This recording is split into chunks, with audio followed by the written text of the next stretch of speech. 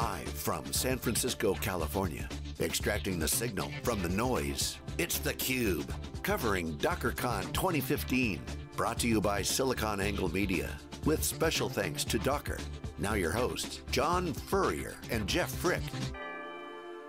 Hey, Jeff Frick here with theCUBE. We are live at DockerCon 2015 in downtown San Francisco. We've been here for 2 days, back-to-back coverage, going out to the events, extracting the signal from the noise, finding cool people with great stories that we can bring on the air and share their stories with you, and we're really excited about this next segment.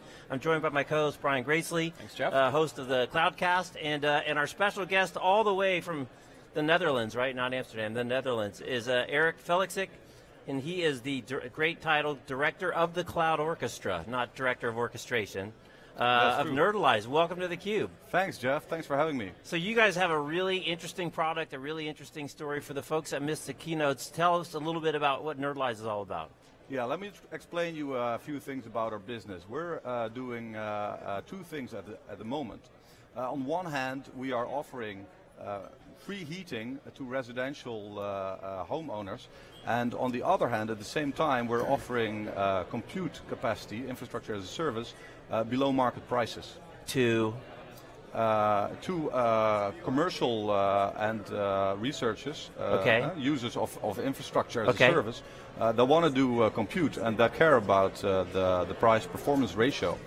So we're actually competing on price, which is actually very interesting because we can do this because of the combination of these two markets. So everyone now is jumping on the internet to try to figure out how do those two things tie together, and really it's a pretty ingenious bringing together of two very different things. You basically are piecing out data centers and sticking those pieces in homes. Is that accurate? So we're actually we have built a radiator that can actually contain Xeon-based server motherboards.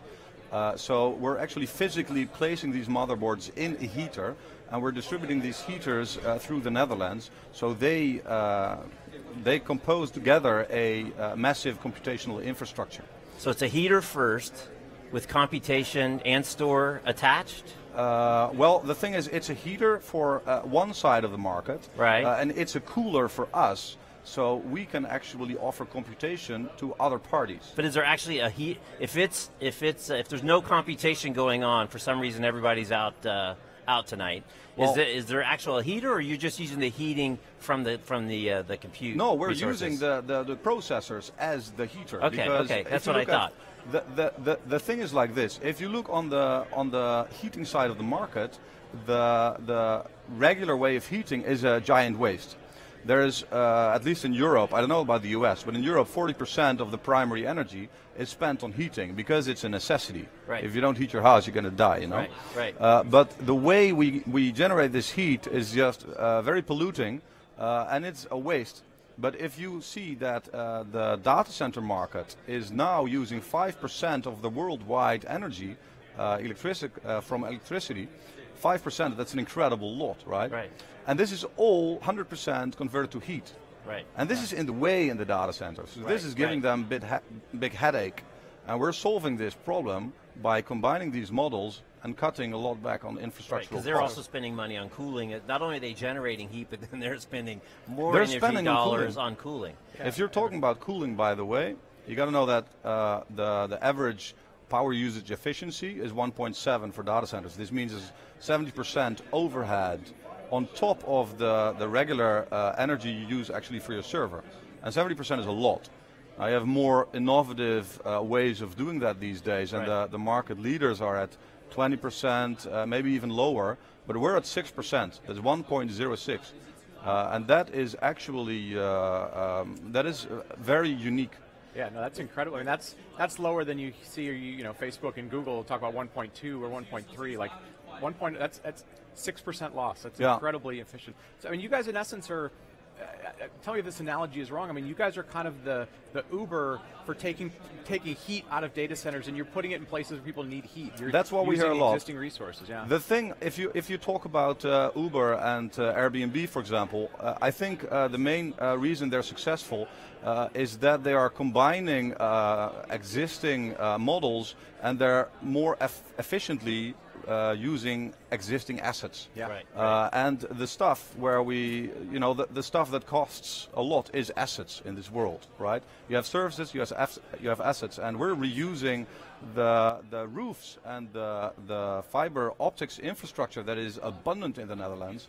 And we're reusing the available electricity grid that is excellent, and we're using all these facilities to offer sort of the Airbnb for data centers. But then the other thing, because you often hear about the data centers, right? Google and Facebook that run big ones. They're constantly looking for ways to be more efficient. But and sticking it next to maybe a commercial building, is easy logic. But you're taking it to a whole nother step. Not putting a big data center next to a big commercial building that needs the heat.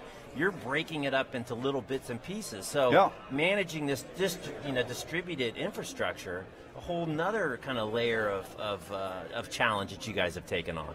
Yeah, it's super exciting. It's not for the timid. The game we're playing, and we want to be bold, and we want to do something radical. So if you look at the way we now distribute the heaters, from a logistics perspective, we're partnering with Eneco, which is the second largest energy provider of the Netherlands, and they're doing the logistics for us. So that helps us a lot, and it's more efficient to put it actually in the heat or in the home from a heating perspective, right? Because if you are actually transporting heat, you're going to be very inefficient, and that's the problem that the current approaches deal with, is the inefficiency of transporting heat over long distances. Okay, so in essence, Nerdalize, fundamentally, you guys are a software company. You're solving a distributed problem. That's got to be why you're here, as sort of a core customer use case for Docker, right? Well, distributed technology, distributed business model. The thing is, are we a software company or are we a hardware company? We're for sure a hardware company, because we're in the business of cooling hardware. And we are heavily investing in this technology, and we actually employ aerospace engineers because they can make all kinds of custom parts, from metal. We do a lot of stuff that if it falls, you hurt your foot, That's the stuff we're in. And we have actually a rocket scientist, because he's super knowledgeable about heat dissipation and modeling this stuff. So there's a lot of innovation we're doing in that field. And at the same point, we're also having partnerships, because there's a lot of work to be done on getting in the right partners to pull this to the right level. And how did you get here? Which part of the problem were you trying to tackle? For DockerCon. No, just for your business. What's your business journey? How did you get started? The thing is, we have a CEO, and he's gonna hate me for this, but he's the guy who breaks the physical stuff, Right. So he once broke the thermostat in his house. Okay. He's a great guy, but he broke this, and he was like, "Oh, what do we not do now?" Because he was renovating his house, Yeah. And then our current CTO had a very cold winter. And he had this laptop. So he was sort of hugging this laptop to stay warm, and they had blankets and stuff. We've all been there. We had a laptop on our lap, and it gets too hot. Right? Yeah. Right. So it's there. But he was actually appreciating this heat, right? Yeah. So he said, let's go to Dell.com, let's order 100 of them, and we will have nerd heat, right? So that's where the name also come from. And this is how the idea came about. So you do some, back of the envelope calculations, seem to make sense, and later you learn it does actually make sense. For more reasons than you even initially expected. Yeah. And that's a surprising but really great thing. And then how big? Just give people a feel for the scale of the company. How big are you? How long have you been around? How many of these devices are out in the field? Yeah, so we're 3 years in the running now. Okay. We're about 12 people. Okay. And we have recently closed a deal with Eneco, so they're one of the investors in the Netherlands. And we're placing devices in the field in cooperation with them. Now, if you're in hardware, you gotta be careful, because there's a sort of slower iteration cycle than with software. We have 5 in the field now, operating very well, and the customers love it. So it's good. Yeah. It's interesting. The last show I was on with John, we were talking about sort of where does hardware go, because everyone talks about commodity hardware. I think in the data center, hardware is becoming commoditized, but essentially he's doing an Internet of Things type of application. There's opportunity to innovate around hardware because unique design patterns. There's still innovation around hardware. You talked about that. There is a lot of innovation in cooling technology in the data center, and if you're looking at hardware as a commodity, I mean, we have the hardware as a commodity since early days when we had these third generation languages and compiling stuff. Right. This helped a lot because you wouldn't have to care that much anymore about where you exactly run it. We're out of the mainframe area. Then Google came about and said we're not going to use, for example, Sun Spark hardware anymore. Although it's slightly more reliable, it's still not going to fix our problems, Right. We need massive scale, we need even better reliability. So we're going to solve it in software. And that was really innovative. And what is really great is that now that you see this whole Docker infrastructure coming about, they're making the technology that the big guys are using to manage their applications at scale and to do high availability and that sort of stuff. You see this becoming available to everybody. And now we're about taking the next step. So in order to cut costs even further, we say don't only use commodity hardware, but also, and software distribution, to cut costs, but also distribute the physical servers. So I think there's a parallel here with the way Google decided to do Right. distribution, because it actually scales better, but it's also more cost effective. Yeah. But somebody's going to go, I remember my first data center tour, and it was all about the security, right? The lockdown and the fingerprint and the eye scan Sure. and all these kind of things. And of course, I ripped open a door and it just popped open in my hand, but that's another story. But so are there specific applications that work best in your situation? How do you answer the security in kind of the classic data center? Do you have a specific set of apps that you're going to market with, or is it really just general purpose computing at a much better economics than you could get from AWS or some other cloud provider? How are you positioning? From a security perspective, it's important to know that at this point we're offering ephemeral storage, and this is all encrypted, and we organize it such that that the keys, we also forget them. It's only in memory. So from a data security perspective, there is not much concerns now from our customers, and actually at this point we're offering ephemeral storage because it fits the model just easily at this point. Yeah. Now, if you look at the type of applications that we're offering, at this point we're doing mainly CPU intensive workloads. Okay. So it is sort of a natural fit because you're actually in the business of generating heat, but it's also very much because there's a lot of cost there for your 32 core instance at the alternative cloud provider is super expensive. Yeah. So if you can actually do like CPU bound computationally intensive workloads like your protein folding, bioinformatics is exploding, you have your machine learning, very computationally intensive. You have your geoinformation systems and your video transcoding. There's a lot of stuff going on there that just needs massive compute. Right. Yeah. And we have seen in the last 30 years that compute is just very price elastic product, right? As it becomes cheaper, people want more of it. Right. And that's why it's good to be offering cheaper.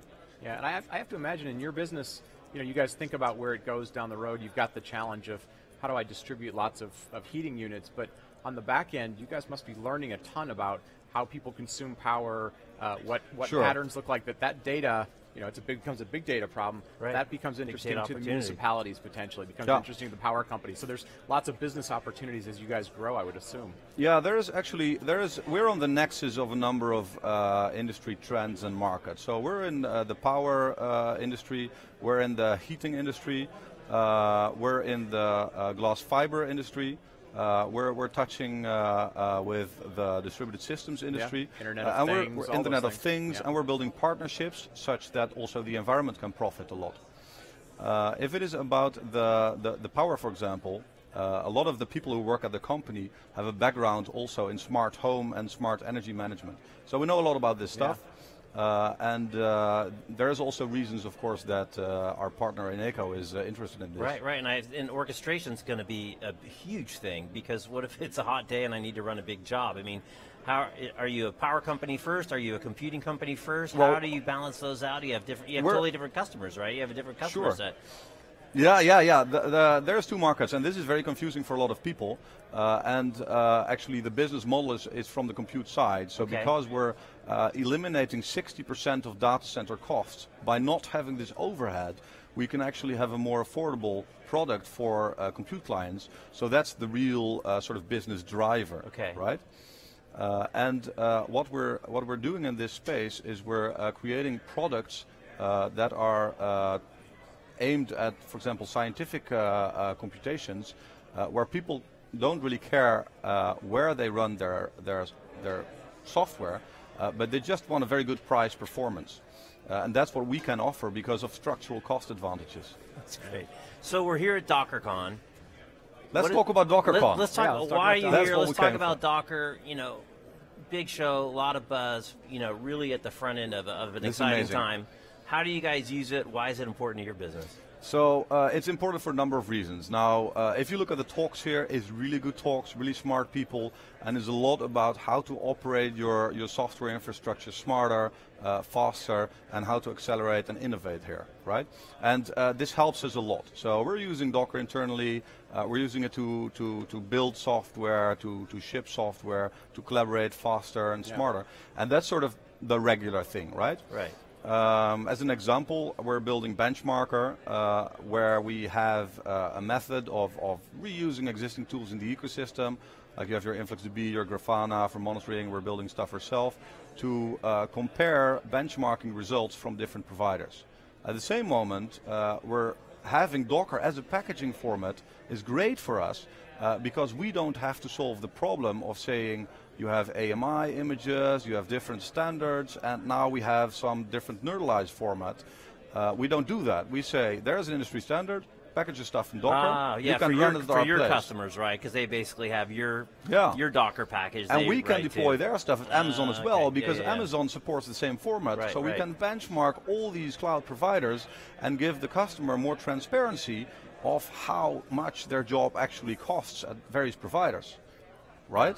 And then turns out that we cut cost by 30 to 55%. But you can still run the job at another provider if for whatever reason if you don't it's a really hot day and you got to run it someplace else, or you're tapped out on capacity. You've got the ability to run it on alternate systems. If you don't like us, ditch us. I mean, we're in the business of offering a solution that is just more affordable. Right. And we like transparency, and we don't like lock-in, right? So it helps us a lot that people... if people have Docker packaged applications, they can migrate to us. And if they decide they want to move away, that's fine, because we think we have sufficient grounds to compete on. Now, if it comes to the heating, by the way, we actually solved the problem of the summer days, right? Because you've been mentioning this for now, and it's really interesting. It's an interesting matching. It's a different type of optimization kind of a problem. So I was really looking at, like, we have this incredible challenge of scheduling this stuff, right? But the cool thing is that we're working with these physical engineers, and they came to me and they say, well, we can actually, transport the heat to another location. So the thing they solve this is they have the technology to create 50 degrees Celsius hot water. 50 to 55 degrees is sufficient to do very efficient heating, and this works for us. But we can also pump it to other places and, for example, ditch the heat in the summer if it's not needed, or integrate with your traditional heating systems. There's heat pumps, cold storage technologies. So there's a lot of things we can do now that we can actually, move the heat from the CPU to hot water. And therefore, basically, the whole the challenge of scheduling this is solved, and it will be sort of a optimization later. Yeah. But that's of later concerns because we could go all day, right? Yeah. It's fascinating. You come to the community-centric shows. You see when technology friction goes away, this kind of innovation happens. It's fascinating. Right. So I gave you the last one. We're getting the hook on time, and like I said, we could go all day. What's the message to the folks at home that didn't make it here to the show? What's the vibe? Should they come to DockerCon 2016? Well, DockerCon is great. The thing is that what we have seen in the last few days, Docker is really commoditizing the infrastructure for the cloud, because they're being an abstraction layer on top. It's great for consumers, it's great for people who want to run their stuff, because they have more choice. And what I see is that the cloud market is being more homogenized in the infrastructure layer, so people can actually pick on the non-functional aspects of their infrastructure, and it's great for them.